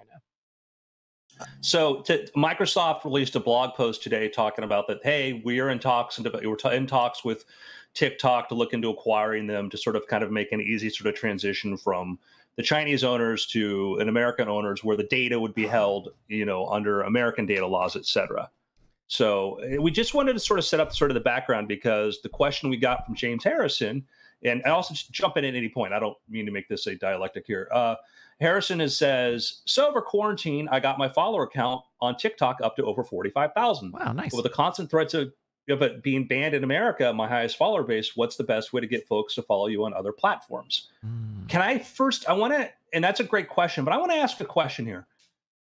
I know a bunch of people that moved to TikTok, and they're all telling me they have these incredibly huge follower counts. And I don't know. I know that, I know everybody, every entertainer or whatever I know who's moved there is not like, I've got 40,000, I've got this many followers. They're all like, oh, and I'm like, that's great. But I keep hearing, and I think that a follower there is different than a follower on other social media platforms, because I can't know this many super popular people. Well, and your access to your followers is different on every social media platform, but especially on TikTok, it is relatively low, right? Like on YouTube, people tend to get served up the videos that they subscribe to. They have the ability to get notifications and stuff. There's a chronological feed of the most recent videos. TikTok really doesn't have that. Most of TikTok is like, here, we're going to serve you videos that we think are best for you, or you can click over here. You have to click a button to see some videos from the accounts that you follow in basically random order, or you can search for them and then pull up all of it. Like, you have a very indirect access to those followers. There was a hot minute that I was speculating. Remember I think it was, I forgot the name of it, but it was basically a fake social media account that you just open an account and it just filled, like, you got even more followers, you got even more likes or whatever. The Botnet Diary app. There was a brief moment that I was speculating that maybe TikTok has figured out that it feels real good to see big numbers next to stuff you produce. But I think, Bryce, it was you that was saying that that fairly reliably the numbers have to be real, or we saw an amount of engagement on the videos that we did for TikTok that it wasn't just comments, and it wasn't just likes and share numbers. It was like actually people making the duets where they actually have to film something and do something. We got so many of those for that one video that blew up that, like, maybe TikTok is certainly goosing it and showing that video to a lot of people, but those engagements to it are real. People, that's hard to, and I don't know if it's hard, but it would be not worth the money to fake that much video. So TikTok may be picking winners and losers. Absolutely. But they're definitely winning and they're definitely losing. Well, that's part of the platform is the algorithm. That, like, they want you to go, their preferred way for you to go is through the algorithm, and so therefore they are telling you that they are picking winners and losers because they are deciding what people get pushed. Yeah, I think that, and I wasn't trying to imply that they're doing like fake followers. I think that like on TikTok, like a follow is kind of almost more like a like on a Twitter sort of thing, as far as it's easy. And so, and not to take anything away from any of the content people doing, because everybody I know who's doing this, they're making cool stuff. But I just sort of think like, man, like, I think it's like ByteDance was brilliant in what they did. If you look at the behind the scenes, the idea of Facebook, the evolution of this sort of thing was sort of predictable in the sense that like Facebook was like, hey, we need to have a lot of user content. So let's encourage people to make content. And then we'll come up with some algorithms to push stuff in front of people. And then ByteDance was like, yeah, we're going to just shove a bunch of stuff at you that we're going to algorithmically choose. And then we're going to let you see, or if you want to keep seeing the things you like, you have to follow them. And just sort of that evolution of that algorithm is just scary and amazing. Yeah. Yeah. No, they've created a very unique product, and it's a product that we'll see exactly what it looks like if and when this Microsoft sale goes through. I'm surprised from a tech perspective that ByteDance hasn't particularly fought this, or at least publicly hasn't made a big mess about it. They, I guess, initially wanted to retain some kind of at least financial benefit of the company sold to Microsoft. That was a hard line in the sand. And so now the deal is a full sale to Microsoft, and the idea that the app would be totally re-engineered, and the Microsoft owned version of TikTok would be here, Canada, Australia, and New Zealand, but not some of the countries in Europe, which is fascinating. All this is happening so fast. I still am not sure how this is possible. I'm kind of with you. I don't know how the president can say you have to sell the company. Correct this interpretation that for me, Justin. This looks to me like Trump has a reputation for trying to stir up controversy and divide people or whatever. And he's got an attraction to messing with China in particular. It looked to me like he just looked at a menu and picked a straw man and said, this is an existential threat. We have to enter a world where the president says Microsoft, because we're going to have a sale. I'll allow a sale of a company, but where there's no bidders and only one buyer at a price that I'll decide if I want to allow. No, we'll see. I don't think that the door is totally closed on other bidders. Axios today speculated that Amazon still might not be out of the woods on trying to acquire it, but there's no doubt that the list of players, if what you are saying is, all right, this thing's going to get banned. So Donald Trump to ByteDance, sell it or you're banned and you have literally no worth in the United States. And so ByteDance initially is like, I mean, again, the strange part here is that ByteDance hasn't made a big mess of this, because they very well could, because of what you are saying, Brian, the idea that oh, well, why is this authoritarianism? Although this is not just Trump. Chuck Schumer, the leading Democrat in the Senate, was out. There is. Sorry, can you take that back? Chuck Schumer was out. Chuck Schumer was out today talking about how much he believed that TikTok should be banned, and so this is not a one-party issue. Entrenched positions throughout the ideological spectrum have turned hard against China, and TikTok is looked at as something that would be feeding, that you need to end this now, lest it become even bigger, and we are not able to stop it. I guess so. The closest parallel would be, I think it was England was refusing to upgrade to 5G because of Huawei's, maybe mysterious data gathering technologies in there. Well, and you have stuff that ByteDance has done openly. They cooperated with the Chinese government to help round up Uyghur women who were they said, we need to find them. And here's the data, here's the file them, and then moved them to their re-education camps. They have a very bad reputation for how they've behaved internally as far as the outside world looks at for human rights issues and stuff. So they're not in a big position to sort of protest too strong, like, no, we're the good guys. Like, no, you literally are the bad guys in China with how you use your data to do ethnic persecution. And then that's the grounds for, like, the idea of the ban is there's a whole board process by which other organizations or companies have to get approved by this. And there have been instances where ByteDance may not have been sort of forthcoming by this. And the fact that if it is controlled by the government by this, then that is in a violation. There are export restrictions and stuff on there. How you define them, how you use them is where it becomes sort of the wiggle room on this. But it's not, I don't think it's as mercurial as people make it out to be. I mean, this is scary. It's a very scary sort of thing, the way it's used internally. I guess as a user, I look at it and go, well, I don't know what the Chinese government would use with personal information on me. Only I'll tell you what because they'll I live do. in the. They'll tell you to go to bed because it's 2 a.m. Whoa, hold on. You've been scrolling too long. You got, but I can very clearly and concretely understand a workflow where Microsoft owns TikTok, and then Microsoft, either through Azure cloud computing or any sort of surveillance technology that they decide to develop or have already developed and sell to the government, makes TikTok a de facto government-owned data source. Like, well,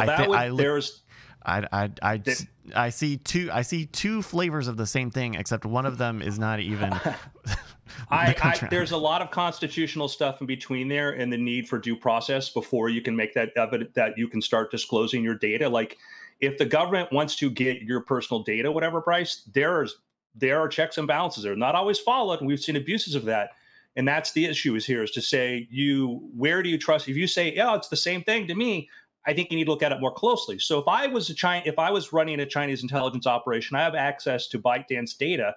I want to say, okay, how many spouses of military husbands or wives have TikTok? Okay, now I have location data, and I can tell about movements of people in positions, people in Washington, D.C., political aides. Who was in whose office 15 minutes ago? Did somebody just go meet with Nancy Pelosi, and now she's going over to the National Security Council because something just happened in the news about what's going on over there? The amount of data you have, and if you think like, red team it, what you can do with it is incredibly in anybody's hands. But when you have a state actor that is actively doing what I would consider, openly, blazingly, without criticism, there is no John Oliver checking balances and stuff in China. There is none of that there. And so we're externally looking at this going, this is sort of scary. We have our problems here. We do, but you can talk about this. You can hop on Twitter right now and say, hey, I think it sucks the way the government's monitoring stuff and doing this. And you get to say that. You don't get to do that there. And the problem here, as I'm saying, is it's like if you start thinking really malevolently how the stuff we know it's been used in the past, how you could use it, it's scary. And I think we need to have clear rules and precedents because I don't think we should prevent foreign companies to be able to do things. But, we bugged the phones of Angela Merkel, under the last administration. We did stuff like this, and we have some system of checks and balances. Yeah, it's sort of, as I understand it, it's all bets are off when it comes to anything international. Like, that's why the NSA gets to, just grab everything and say, well, you walk in the NSA, it's midnight, he's grabbing everything in the fridge, and you're like, what you doing, buddy? And it just shouts, national security.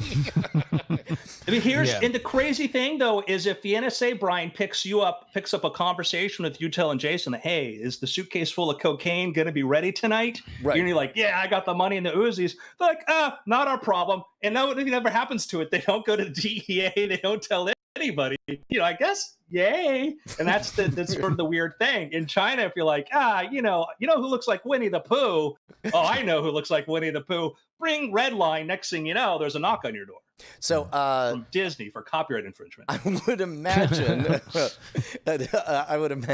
that right now James Harrison is screaming, none of this was the question. This is not the question. No. So the question with the constant threats, what's the best way to get folks to follow you to other platforms, James?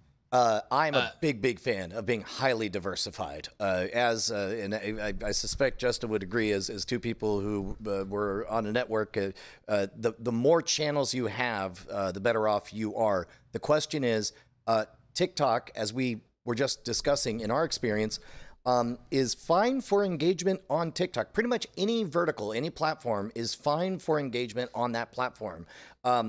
Boy, is it hard to get anybody to move from any one platform to another. To get a YouTube subscriber, to sign up for your email list is difficult. That's why we do giveaways. To get anybody on your who reads your blog to subscribe to your video podcast, nearly impossible. It's not impossible. It's just going to take a lot of time. And you're going to have to provide, number one, a very good reason for them to go from point A to point B. Oftentimes, it's a giveaway or, hey, normally this is a $50 gift, or a $50 book, but, I'm going to give it to you as my gift to just, head on over to Twitter, hit me up on my DMs.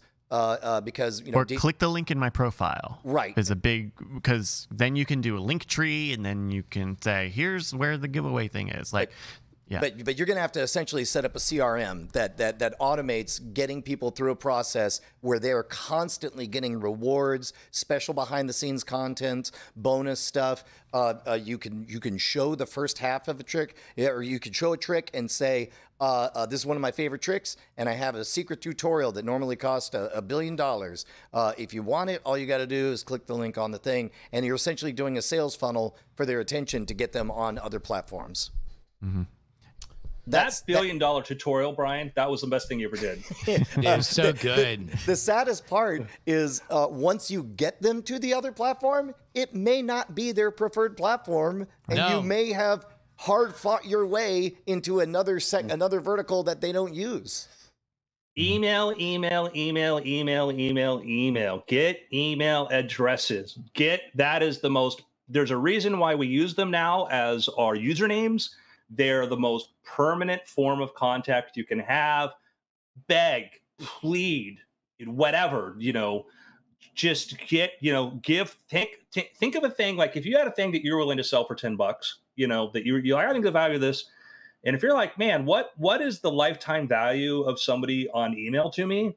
It's probably going to be worth more than that. It is, think about look at these guys who started Patreons here. What were those email addresses worth to you for your Patreons?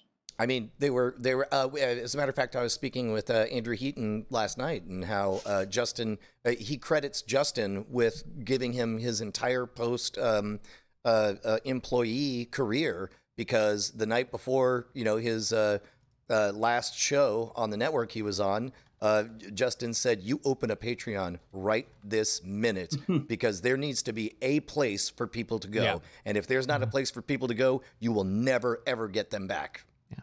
And maybe if depending on the type of engagement or following that you've got on TikTok or that you're looking to cultivate, like email, definitely make an email list, but maybe make a Discord, or find something community focused rather than outlet focused. Yeah. It's free and easy to do, and then suddenly you have very engaged people. I would say the biggest thing is figure out where people want to go and make the content that you feel that you can make there. Like right now, obviously there is an existential crisis with TikTok. There is a non-zero chance that things just fall apart, and now all of a sudden TikTok just doesn't work unless you're on a VPN, which would fundamentally crush that community, right?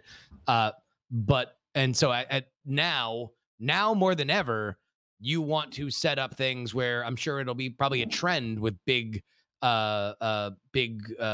players on TikTok, where people are building those life rafts, and they are saying like, hey, look, in case the war comes, this is where we're going. This is where I'm gonna be posting my stuff here, and maybe just start doing it there. But also remember that this isn't just an emergency switch. If you are diversifying your brand, then you need to make it worth it to be there. Like, I have a daily newsletter, but that means I got to write that newsletter daily. It means I have to be good at this other thing. Some of the biggest decisions that I've made over the last 5 years have been deciding not to do certain content, not because I didn't enjoy it, not because there wasn't an audience there, but because I needed to focus on every time that I told someone to go somewhere, I had to be cool with my effort on that platform. And so if you have a very passive email list, that's fine. But let them know that is just the place where you can get the $1 billion tutorial that you put out. But that's not a guarantee of a regular thing. If you're going to a Discord, then enmesh yourself in some Discord communities. See how Discord communities work, because on one hand, yeah, it's going to be where your audience, if you already have a hardcore community, then it's going to be what it is. Otherwise, bad actors will make it lame, and people that go will think, oh, this sucks. This isn't the TikTok fun I was used to. Well, and also the good news is, demographically speaking, I would say that of the over 40 crowd on this podcast, there's a lot of websites that I go to, and I get right up to the part where it asks for my email, and then I'm like, maybe not. And then I don't do anything. If you are under the age of 15, under the age of 20, then hoo boy, do those people not think twice about just throwing their emails at you. So the demographic that is on TikTok that's already enjoying your stuff is probably the demographic that is not going to be shy about giving you their email address. Yeah. So can we talk about Patreon for a second? Sure. Have you been following the lawsuit with them regarding arbitration? No, I know nothing about this. Justin, you want to give a little background on what happened? So Patreon had in their terms of service the fact that you, and this is standard, this is boilerplate for TOSs, especially with in Silicon Valley, that you could not sue them. You had to go to arbitration. That's uncontroversial. Then they amended it once they kind of ran into issues where people had their accounts deleted and stuff. A lot of this runs on political lines, that you had to communicate with them before you filed for arbitration. And then once they had a canceled creator direct 72 of his fans to bring them to arbitration, they then changed it again after the fact. This basically led a judge last week to say that Patreon had overstepped their boundaries, and that their TOS is in violation of the law, and now Patreon needs to pay out for all of these cases that were brought. So what we don't know from here is exactly where the financial burden is ultimately going to lay upon Patreon, and whether or not beyond them being a little bit more consistent with their terms of service, because I don't think there's any question that they got way too fast and loose with that, which is a Silicon Valley trend. Can you just add that the issue is that for every arbitration case, they have to put down like a $2,000 deposit or whatever. For every case that gets open against them, they have to put down a $2,000, which is fine. The problem is let's say, you have 5,000 people who are supporters of you, and all of a sudden you get your Patreon canceled. If all 5,000 of your fans say, yeah, I want to sue Patreon and I have to go to arbitration, Patreon has to put down $2,000 per claimant, which all of a sudden that became a $10 million bounty, or $10 million that Patreon has to pay out, before the arbitration is settled. And that's the thing that has people concerned or worried, is that if somebody wanted to have a bunch of people open up these arbitration suits because they canceled somebody, and that's kind of one of the big issues here now. So how could they have dodged this? Because I do agree, everything I've seen and heard would indicate that that they've been sloppy in their decisions about who to pull the plug in, and looking the other way on some accounts that probably should have the plug pulled on them. There's no safe harbor, because they're picking winners and losers, and they're making no bones about it, about who can and can't be on their platform. What should they have done, and what could they have done? That's the big legal question. You use arbitration because it's a much easier, more way to do it, and it can tend to be, more favor the companies in some cases. But there's good arguments to say arbitration is overall probably the best way to handle stuff. Arbitration is usually pretty good when you're not dealing with if you're dealing with individual cases and stuff where you're never going to worry about a group of actions together, it's fine. Where if you're not in arbitration, you could, as Patreon, could say, no, we're going to group them all together because it's the same claim. Arbitration, you don't get to do that. They can't group all 1,000 people trying to sue them under the same reason together. That's the problem when you're dealing with a one-to-many, because the relationship is between Patreon, the people who are creating content, and then their fans. And if you take out that person supporting it, the fans then can say, we have an action against Patreon, which I don't think they predicted that. I don't think their legal team realized this was, oh, this is a scenario that could happen. So what is happening now? Is there a lawsuit happening, or right now in our story, Patreon is on the hook for like $10 million for these cases that they lost all at the same time because their TOS was ruled against the law. So what we don't know is, again, how this financially affects Patreon. Do they got to go get more funding? Like, is this something they can absorb? Does this lead to other similar action coming forward? We don't know. What I do know is I downloaded all of my emails from Patreon immediately upon hearing this, and I will continue to regularly download all the emails that I have on Patreon, and I have set up other hey, Bryce, other make a note on the Night Attack account and Cord Killers. Just for fun, let's download all of our emails. It's just good hygiene. I would just as people who make their living on Patreon, it's regularly good hygiene just to download those emails, so you have those emails just in case. Yeah. It's man, like yeah.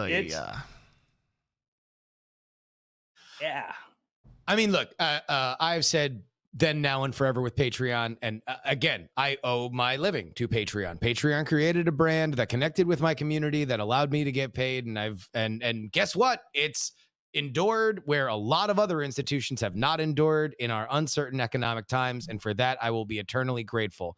And all I've ever wanted for them is to just act like a grown ass bank. Also, like a boring, like bunch of like ironclad legal TOS people bank. Like, you don't need to be the fun, flashy, cool for kids awesome brand. At this point, there's so much money that and congratulations, you won. The goal was make art something that you could crowdfund on a regular, sustainable basis. You did it.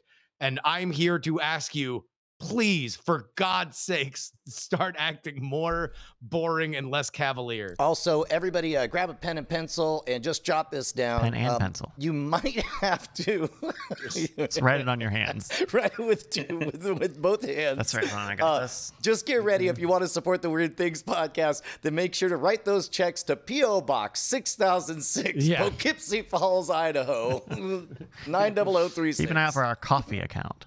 But yeah, it's so interesting because like Patreon has like managed to stand against other competing services that have come and go, right? Like even ones that were there before it. I mean, they obviously hit on something that allowed them to swoop in. Think of the largesse of Kickstarter, and their drip service went almost nowhere very, very fast. Didn't Hank Green had a company, something Star Supporter or something weird like that, and that predated Patreon as well. And just Patreon was the right things at the right time. But boy, am I with you, Justin. It's like when you know how YouTube has skirted a lot of stuff a safe harbor, because like, hey man, we ain't picking sides on this. I mean, is it copyright? Is it pornography? We're done. Go ahead. I think that, look, there's some chickens coming home to roost on the idea of deplatforming and where you're allowed to post stuff and where you're not allowed to post stuff. This is a part of that conversation. And all I want is just 50 lawyers looking at exactly what the rules are and have those rules be what they are. This like the way that if you go into this story and you see like just how capriciously Patreon was changing their TOS as they were getting sued to protect against, or these cases were being brought to arbitration, like it was just irresponsible. It was irresponsible of them. So support the show. Weird Things at OnlyFans. I won't even give. Careful, that might be a thing. Yeah, actually. I didn't give the top level domain. .pizza. There we go. Yeah, I mean, email address. Yeah, we all I think we all fans of what Patreon's done. I mean, that's clear. We love what they've done, and there is that point where you start off with an idea, you get momentum for it, and then you sit back and you have to say, what are we? And then there's what the company wants it to be, and then there's what the customers want it to be. And I think that might be where the disconnect is, because we've seen, we've seen a lot with the Patreon. This is what we're pushing for and stuff. And things that surprised me too is, Patreon saying they didn't make much money on people who are doing like $40 or $50 a month Patreon campaigns. And to me, that was insane, because your overhead, I mean, like I get, like, you can restructure how you do credit card processing and stuff. That seemed crazy to me, that like should be able to build an empire on $40 or $50 a month people. But I think they thought of, maybe they wanted to be focused more on the higher volume, higher quality brands, which then means algorithms, or it means selection and losers and stuff. And I think that's where we got to the problem. Yeah, but we're fans. I mean, no, we're only fans. I'm dependent. I'm financially tied to this platform. If you start thinking, for me, of worst case scenarios, among the worst case scenarios is either Patreon suffers such reputational damage that people flee despite the fact that they want to continue giving me money. We've already been through once. We've the first time they started deplatforming large, for whether it's justified or not, large scale people. All of a sudden, there was a stink on it, and fans of the people who are deplatformed are suddenly writing us and saying, "I love your content, but I cannot, in good conscience, support whatever. So because I'm also a lazy fan, I'm out." And then it's like, well, that's money that vanished. Yeah. So, an adult. I just want adults. I want John Q adult, and he has like a high and tight haircut, and he wears wingtips to bed. Like, that's how adult he is. And he's just got a leather suitcase to be the one who runs Patreon, and he drinks milk 4 times a day. Like, that's a lot of milk. Dude, this guy is such an adult. That dude has the stankiest tooth. It's like, oh, I want him, like, he just brings his own liverwurst, and his trad wife makes for him, and like, it's like you're like describing like Kyle MacLachlan from Twin Peaks here. Yes, that's who we need. We need some damn fine Patreon. That's what we need. John Businessman adult from the adult family. John like Businessman and adult. Yeah, that's who God, for like anytime, like I want him just to come in and just ban long hair from The Office, like, and just like nobody can play a video game. Like, I want it the most boring gray place to work, because my money is very tied to your company, and I don't want anybody just like, hey bro, what do we update the TOS? LOL. 14 emojis in Slack. Enough. No. I once went to one of these startup presentations, and it was in this like one of these big shared co-location spaces, whatever, and people were getting up and pitching their startups, and they were under the idea that there were actually people there that were going to fund them, and not like 200 other people looking for funding. And you'd see these presentations where people felt like they were giving like their tech crunch or their TED talk, whatever. They go up on stage and they're just sort of this lukewarm reaction. The best one was a guy goes up on stage and he's like, you could tell like he wanted to have music played, or had some sort of like music played, but it was just on a little stereo speaker. It felt like a Michael Scott kind of moment. And he had a man purse. He's wearing like this sort of not quite tie-dye, but the very sort of kind of hippie thing. He had this man purse, and he was pitching his new currency. yet a new currency, says money sucks, this is why you need to move to this thing and whatever. And I'm like, wavy gravy. I don't think we want to invest in your financial startup, that you had, between bong hits. And it was just that, what instills confidence? If he had a three-piece suit on, same guy, cut, whatever, and was boring, I'd be, tell me more. But this guy that looks like, he's trying to figure out, how to sell decals out of a truck at a Fish concert. And he just kept shouting, developers, developers, developers. It was the weirdest presentation. Yeah. I mean, his name was John Bitcoin. John Bitcoin. I mean, with a Y. With a Y. With a Y. But not where you would think. Not where you would think it is. Oh, man, I think we got to call it. Man, that's fascinating. Keep an eye out for TikTok. Yeah. Download those emails, kids. Download those emails. It's a one button. It's a little CSV. Boop. Just put it in your Dropbox. What are our picks? I watched Eurovision Song Contest, the Fire Saga, with Will Ferrell and Rachel McAdams. Just a charming little movie. There's definitely a Gary Sanchez, that is Will Ferrell and Adam McKay's production company. There's a certain playbook that they have, but the music was on point, and that carries it. And Rachel McAdams was just fantastic. She really is the star of the show. How unfair is it that Pierce Brosnan gets to be this handsome? By the way, at that age, at this age, that dude hasn't. I mean, like, he's one of those people that, like, from when I was a kid and he was James Bond and in Mrs. Doubtfire, like, he just stopped dyeing his beard. That's like the only thing that's functionally changed about Pierce Brosnan. Yeah, it's one of those things like, man, I'd give my remaining life to look like him. I'd be Pierce Brosnan at 67 instead of me now. Yeah. I got a quick pick. Last Chance U is back on Netflix. They got a new school this time. This is the show that follows junior college football teams. This time they're following Laney Junior College in Oakland. It's literally right across the lake. You can see it from my building. Oh, that's great. I'm only like one episode into it, but I always dig Last Chance U, and I think them only doing 2 seasons at any given school makes a lot of sense, because the second season they always are so aware that they're on cameras. They're so aware of how they've been seen, and those teams end up doing really bad on the second years. I'll tell you that. Last Chance U is on Netflix, season 5. Hey, so if I say the words, I like some fantasy novel series. Some people, it's a bit like saying you're into anime. Like there's a lot of bad anime and there's a lot of bad fantasy novel series. There are some good ones too, like really standout good ones.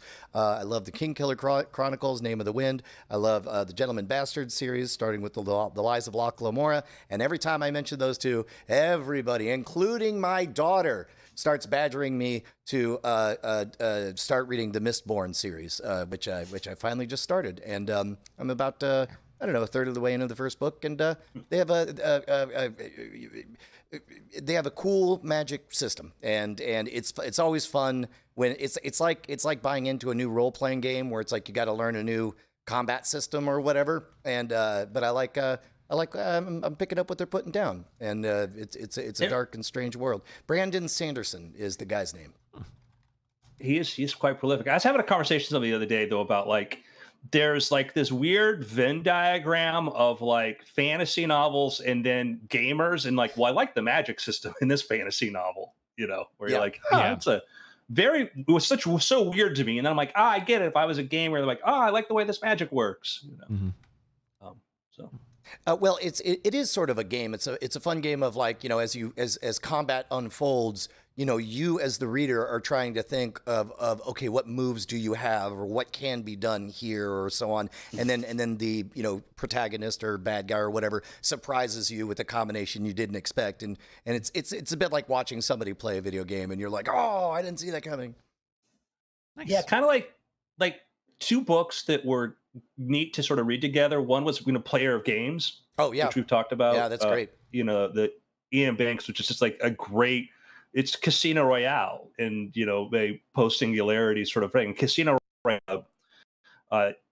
Ian Fleming is a very different sort of James Bond story because most of it takes place around this high stakes card game and trying to basically bankrupt a terrorist. And this time in the original one, like a guy was an operative for Smersh, and it's such a neat thing to say a spy thing based upon the rules of this game being played and all the things going around it. And I could see like with a magic system and stuff like these are the rules. Now we're going to see how they work in ways you don't think about. Yeah, nice. Andrew, did you have a pick? My pick is I've been listening to this. I read it years ago. Insanely Great by Stephen Levy, who is an author of a number of books, most recently a book about Facebook, but this is Insanely Great, which was a book written like 1994 or whatever about the development of the Macintosh. And he goes into the early history. A lot of people know some of the history, go like, oh, well, they got stuff from Xerox PARC. And it's like, yeah, and Xerox PARC brought people from Stanford Research Institute, and just sort of the evolution of that platform and something that's written in the point of view from like 1994, 95 is kind of interesting, where the really interesting stuff is about to happen, but very neat. And he uses a very neat example, and they're talking about how some of these early innovators of graphical user interfaces and the mouse, people like Alan Kay and Doug Engelbart, he talks about the idea some people are Da Vinci's and some people are Michelangelo's. Da Vinci had a lot of ideas, a lot of unfinished ideas, an idea for this, an idea for that, and was prolific. Da Vinci had thoughts about everything. Da Vinci's actual works, if you ask somebody to point to a work by Da Vinci, of course, there's the Mona Lisa and some other paintings. But other than that, there's harder to find those examples. But if you say Michelangelo, you could think of maybe, what the most prominent is the Sistine Chapel, the thing that's still there to this day. And this was a thing that took years, a good portion of his lifetime to create. Some people move from idea to idea and don't see them through. Other people sit down and see a thing through execution. And I thought that was a very interesting way, because we often just say, oh, I'm a creative type. Well, there's different kinds of creative types. There's the have a bunch of ideas, wait for something to stick, or maybe have a kind of a brilliance about a thing. And then there's, I'm going to see this thing happen. I'm going to make this thing happen if it takes years to make it happen. And there's no right or wrong way, but I think it's a helpful distinction to see there. And that's the part of the early, the computer, innovators was they had a lot of ideas, but part of it was just the timing, but were able to follow something all the way through. He goes to talk to, I think it's Doug Engelbart, who was a guy that came up with so much of what we used for like the mouse, the way things interact and everything else in computer systems. He goes to interview him in like the mid 80s or whatever, after the Mac is there, whatever. And he's working for but right before that, he's working for some like phone company thing that bought another division or something like this, and he's in a cubicle. And this guy's one of the most brilliant pioneers of the computer age, but people just didn't recognize the potential for it. And, he's just got a little job here doing this. So, wow. Very interesting. Pretty cool. Gentlemen, it's been after. Hey, there we go. All awesome. Right. Good stuff, everybody. We're going to turn around. The guys will be doing happy hour here in about 30 minutes. Come back with Cord Killers. Have a good time on Cord Killers. And yeah, that'll be it for the my hat. Oh, Shark Week. Yeah. March. They sent me, there was a big box on my doorstep, and I opened it up, and they sent me 2 huge Shark Week beach chairs. Ooh. And then like hats and so I'm like, oh, cool. They remember me. All right, boys. Very cool. See you. All right, everyone. Have a good rest of your Monday.